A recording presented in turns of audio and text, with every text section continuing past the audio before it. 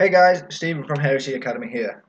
So we've now come to, I think, our 14th video. It'll be part 13 because we've got the 4.5 video. And in this video, we're going to actually learn how to display our text. So within our game manager script, we created this public static integer score, and then we set it to 0, and we also will increase that score when we hit blocks. So what we're going to now do is open up Model Develop, and we'll go into straight away. We'll go into our game manager script, and what we want to do first of all is set it up so that we can use our using Unity Engine .ui. Now we've not set anything up that will count as our UI item just yet. We'll do this. We'll do this after the script. It doesn't matter which order you do it. We can pick and choose. So we go for public and text, but with a capital T. This is now we're going to put a text object into our game, and this will be this one. I'm going to call this our score text, and that's about that. The only thing that we may struggle with on this specific type of game is the positioning of the score. You'll understand that more in, I think, the next video. If not the next video, the one after, when we start actually building our bricks, because we're going to set it up to go from corner to corner. So if you set your score over it, it may not work, but we'll go into that more in a moment. So what I'm going to do, because I'm going to set the score twice, set the score text twice, rather than writing out the same code and then going to another script like here, and then the ball, for example, and then having to declare another text and then setting up again and again. We're going to make our own variable, our own function, and it's going to be a public static, and then again with the void, and we're going to call this our set score, and then do the parentheses and don't do semicolons. And then inside here, we're going to take our text object from here, which we've called score text, which for some reason isn't picking up.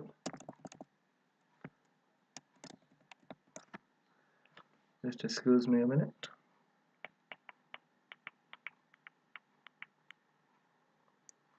For some reason it's not picking it up. I'll just take away the static a moment. Yeah, we can pick up our score text. Okay, ignore that for a second there. Make sure it's just a public void. I may have made an error on something. I'll just check this out.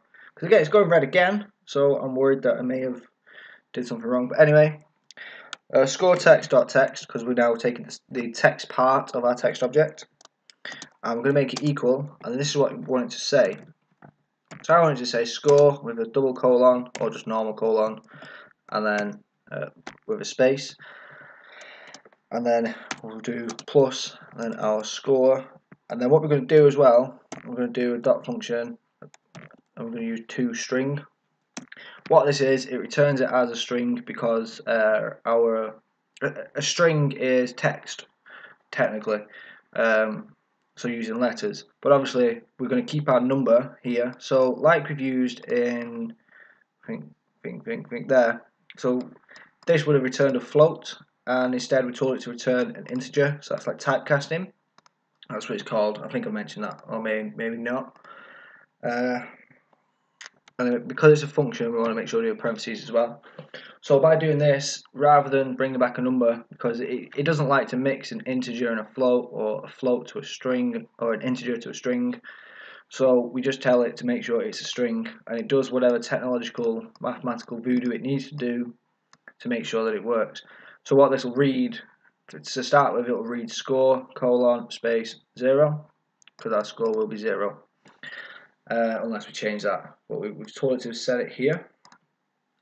So this is our public void here. So underneath our start section, underneath our score, we're just going to call our function set score like that. So when it starts the game, it will set this up. Now what we need to do is we'll need to cross over this to our ball where we get a collision, somewhere down here. but we'll do that. We'll do that in the next part. I just want to now bring it back to Unity. You may get an error saying it's not got an object, but that's because we've not made it, so you don't need to worry about that. See if it's loaded. No, that's fine. So clear off these because you don't need them. Okay, so just like in our menu, let's see if I can go back to the menu real quick. Open up the main menu. We created a canvas, and then we have text, play button, options button, text, and buttons. This text that we're going to make now, go back to our game, we're just going to make a text. So go down to UI and go to make a text. You still get your canvas and you still get your event system, but all we want to mess around with now is the text. So for now, can't actually see the text object at the moment. That's fine. Just want to zoom this in. The reason we're zooming this in is because we want to see position here. So what I'm also going to do, console. Just going to drag this down here. The reason I'm doing this is just so I can close it off a bit. I like to do that so I can have a better game view. Because if you're on the project view, it only likes to be that big, that small, whereas at ones you can zoom down. But anyway, if we're going back over to our text here, we're now going to call it score or score text. I don't know why I just deleted that. Score text. Then in the text section, we'll just write score 0. The reason we're just going to write that is relatively simple. Where is it? Aha, it's there. That's why we can't see it. Okay.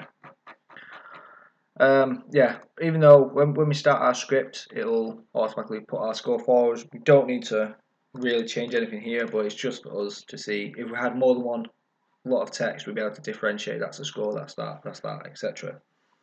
So first things first, then we'll change the rectangle transform or the rect transform, and like we did in the menu videos, we use Shift and Alt, and then we decided, let's say, we wanted to put it there.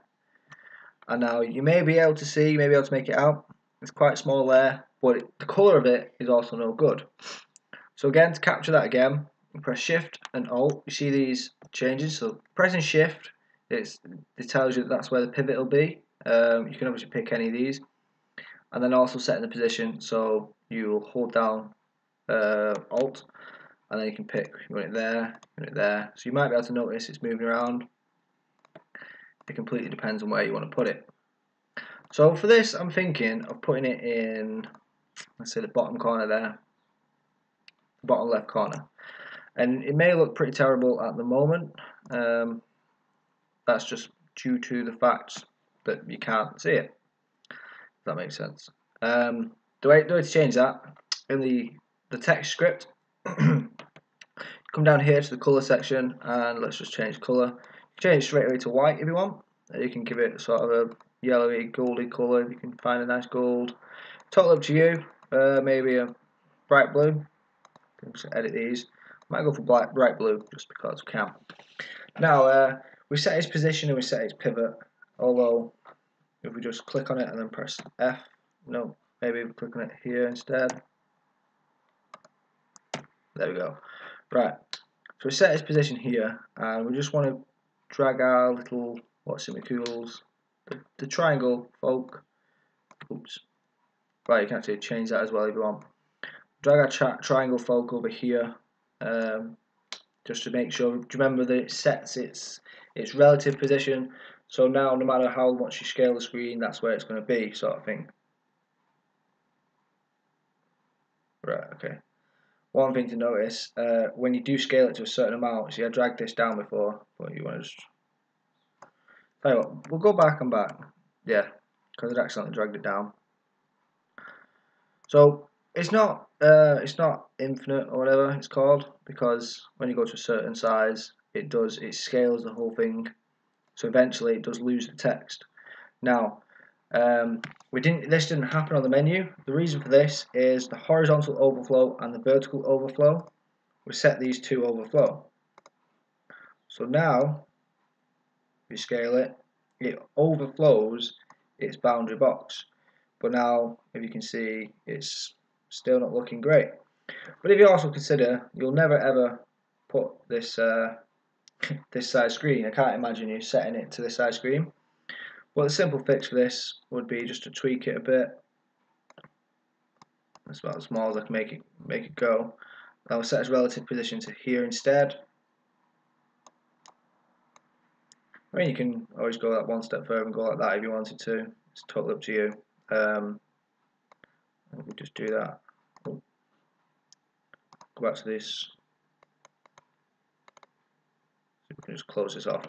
So as you can see, it overflows anyway. So regardless of what you want to do, it doesn't really make much difference in what it is I'm trying to say.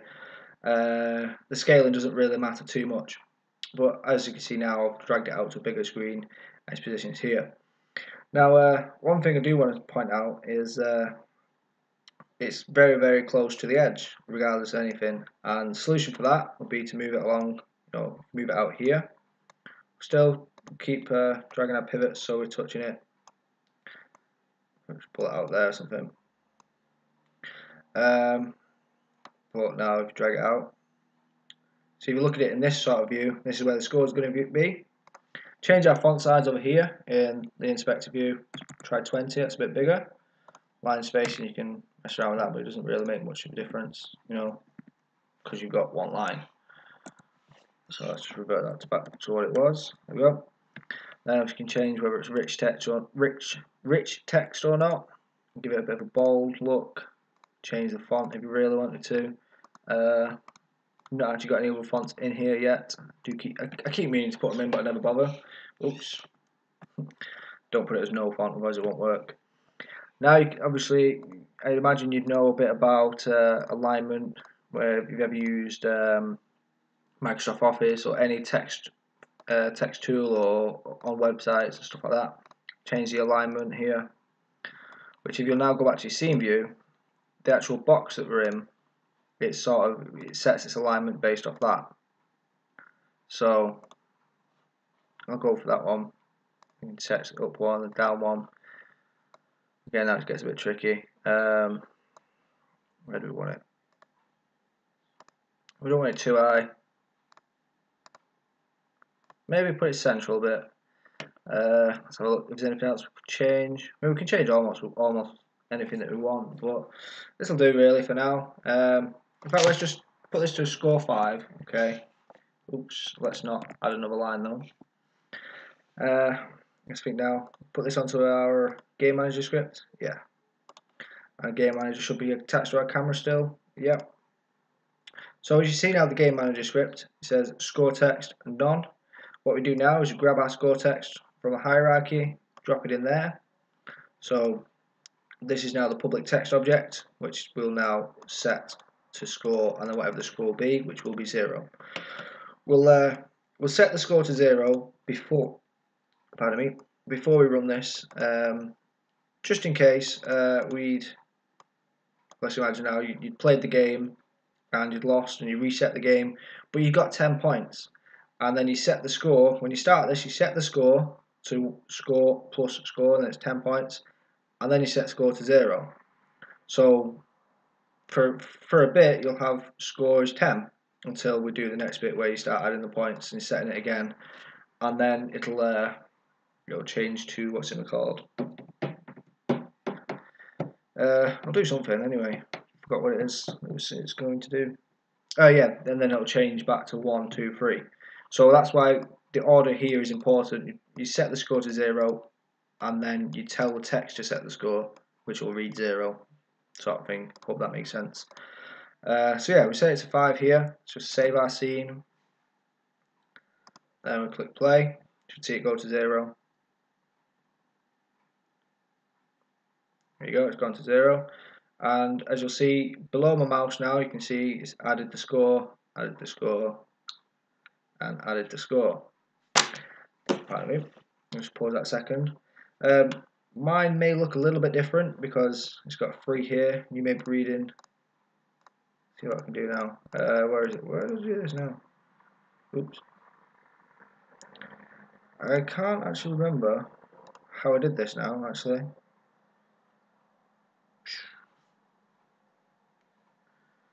So we can just open this out a bit.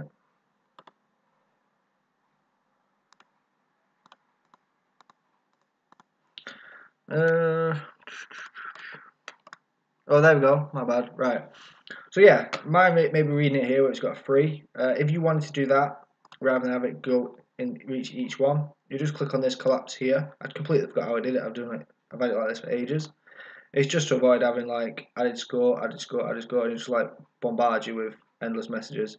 Just if in case you're using a debug.log to test out different features to make sure they're working, and then you've got one constant one that does every single update. It keeps putting the message there. It'll keep running down, going da da da da da da, and you'll miss the one you're looking for. But if you click collapse, it'll just tell you it's done it 3 times, and then do the next one, and it'll do another one, etc. And if you do that one 5 times, it'll tell you, sort of thing. So yeah, that would be that. And what's the next bit now? I completely forgot what it is. Oh, now we want to have it so that the ball adds to the score, and we set the score. So what I was trying to do, I think I may have messed it up. So go to a ball now. We've already got it here, so ignore this warning here from application.load level. We'll change this afterwards in another video. How'd you get to go away now? No. It won't go away, it's doing me. Okay, anyway, ignore that then. So you've got if game over, and obviously it's not going to be game over. You've got your game edge, so if you hit a game edge, you don't want a score. If you hit the paddle, you don't want a score. And then else destroy collider.gameObject, GameManager.score++, and then debug.log added score. What I was trying to do is run the crossover from the game manager and then not test. I was running test before. What do we call it now? Set score. Yeah, it's not doing it. So what I was trying to do as well was bring this over to be a static void. Let me bring this over to be set score. So you can see that there is why I started it as a static, and you bring it as a static over here. And let me just do that. So with the parenthesis as well, make sure you do the parenthesis because it is a function or it's a void. Save this script and save this script. In theory, it should work now. The reason I stopped it before was because this was coming up with red and I didn't like it, and it just wasn't doing what it was supposed to do. So I just decided to do public void, and if you see as well, the public static integer score.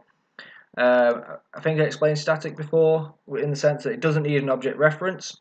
So I've used a static here for the void, so I can just call it over here GameManager.setScore, which will be in the else section of our ball. So underneath paddle, underneath game edge, we know if we're not hitting the game edge, we're not hitting the paddle, we are hitting the bricks. So we're destroying the bricks, we're adding to the score, and then we're setting the score. Bring this over to Unity just to check, see if we do get any errors. Hope we don't, and we do. Just pause that a second.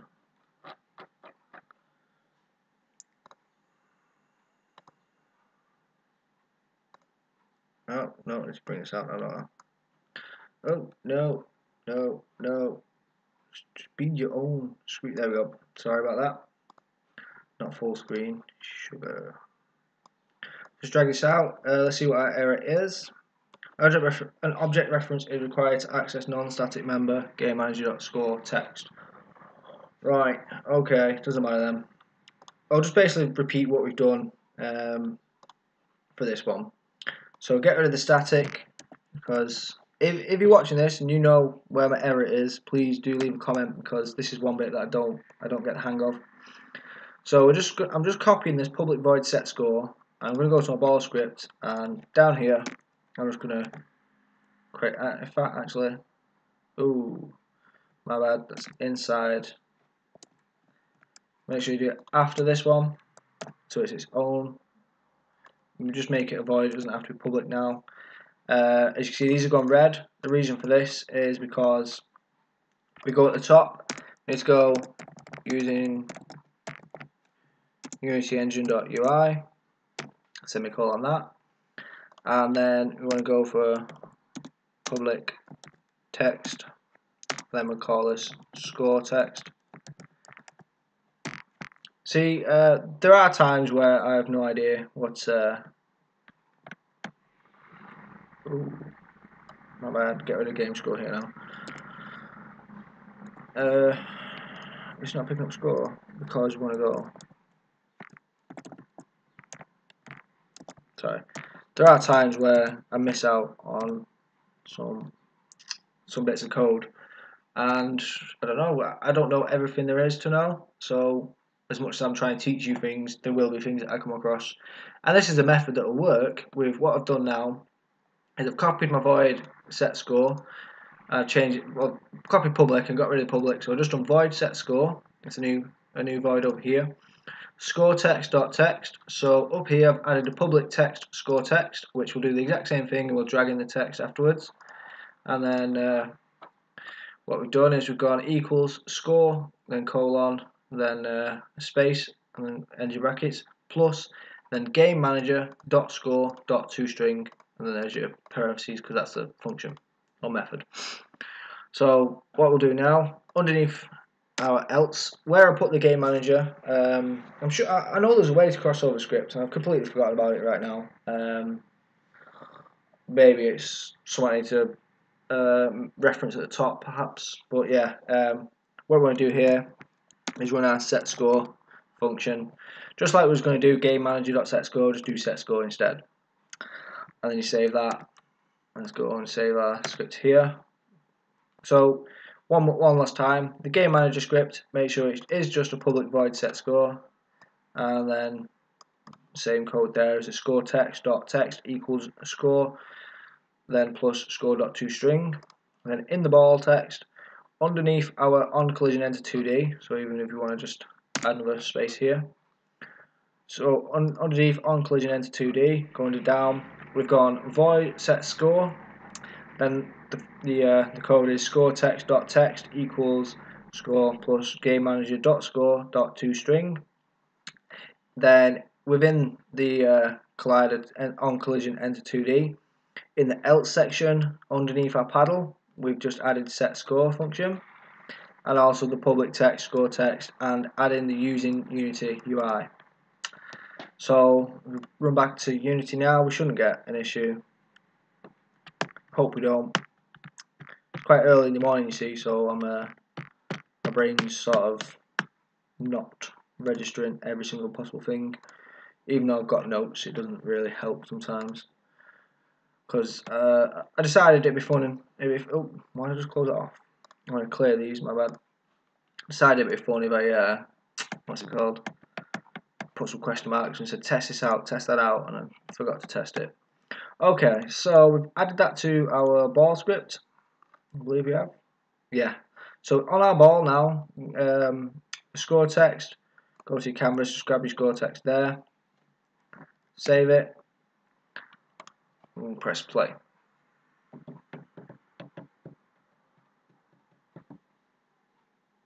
So now you've got 1,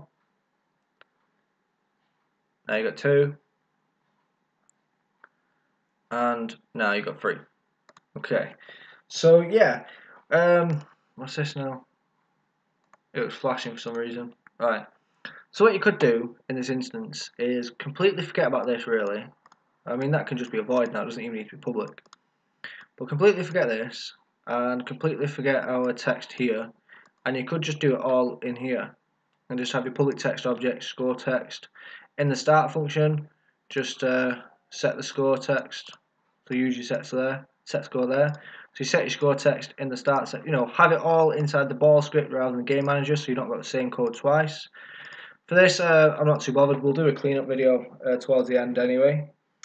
But yeah, that's it. That's how you add your score and get it to point out here. So I don't have to have it as 5. I could just call this this is where the score goes. Obviously, as you can see now, the issue is it runs off the screen based on its position on here. But that's something you take more note of if you were to extend this and drag it along and all that stuff. But we don't need to worry about that. score here or something like that. Like I say, it doesn't matter because it changes as soon as you press play. One more example is this. I'm just going to click play again. You'll see it go to score 0 and then score 1, 2 and 3. If I survive that long, it is. There you go. 2 and 3. Okay, so that's that.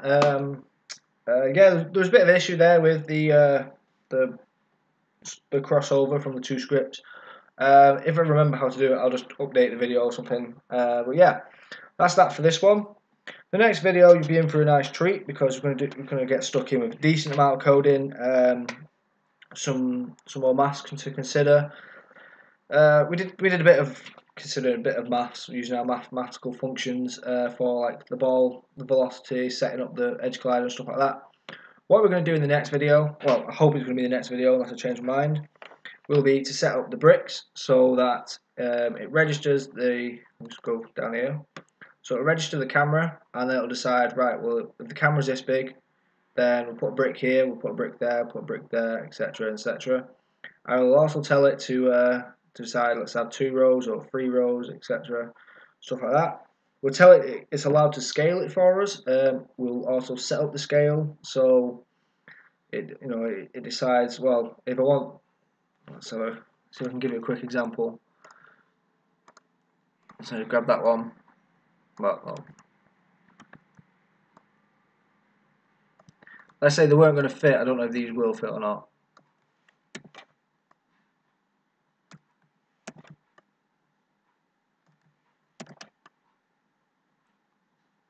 Okay. So where we've got this one now, we've got the gap here and the gap here.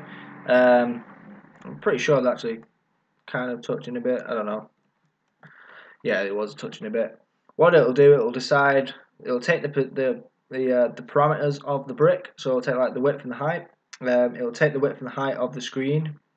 So even if we decided to go for like a 1610, it'll do the same thing. Go bop bop bop bop bop. Let's just drop this back to, was it 5 to 4? Yeah, it's 5 to 4. What was I saying? Yeah, so it'll take all the measurements of the bricks. It'll decide if it has to change it a little bit. It will. It'll automatically place them at the top and then from one side to the other. We can tell it that we want. What do we want? I get rows and columns mixed up now. Columns are going down, aren't they? Or rows. Right. So we'll put in a columns variable which will be decided within the maths, and that'll decide how many columns it needs. And then that'll help it decide how wide the bricks need to be. So that'll take the X measurement. We'll decide how many rows we want. So we could say we want 3 rows, so it'll create 3 rows of bricks for us. We'll set it up to randomly choose between our prefabs. So what you can do as well, you can finish off the rest of these and drag these out, make these prefabs. It'll randomly set your bricks, and as well what you can do is you can set it to a bigger screen, tell it that that's what you want to do. You can set it all the way 3 aspects like that. You could do it that way and it will set it up completely all the way across. At the moment I'm just working on 5 to 4 because that's just the way I want to make this. But yeah, so that's what's planned for the next video. Like I say, I hope it's the next video because I had a bit of a brainstorm last night and through the night. I've come up with a bit of plan for the next few videos. So I've sort of given myself a bit more structure to work with. And I started writing out some of the code on notes, so I shouldn't, pardon me, I shouldn't be saying a lot. But I don't know, that's how I speak. Get over it. Get over it in a nice way, though. Get over it in a nice way. And show that you're getting over it in a nice way by giving this video a thumbs up, subscribe so you can see the next videos, and leave some comments if you've got any questions. If anybody does know the crossover between these two scripts, I've completely forgotten it, it's gone off my mind, so drop a comment about that. I'll probably remember it, or I'll just go and find it out myself at some point. Yeah, I can't believe I completely forgot it. So I think displaying our score, creating the score, setting it up. Yep, that's it for this video. Thanks for watching and have a nice day.